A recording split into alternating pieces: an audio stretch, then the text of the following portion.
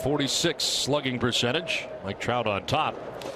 In the dirt, gets away from Joseph. Here comes Brock Holt. He's in. Red Sox able to take a 1-0 lead. He broke right away, and the ball didn't get that far away from Caleb Joseph, but Brock Holt gets in there very aggressively. Now watch Caleb Joseph. He looks up at that man at third base, and he couldn't find the baseball.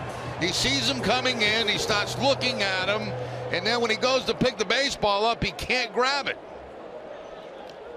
Right there, drops it. He's looking. He can't pick it up. And Jimenez, I'm not even sure Jimenez was there in time to cover home plate.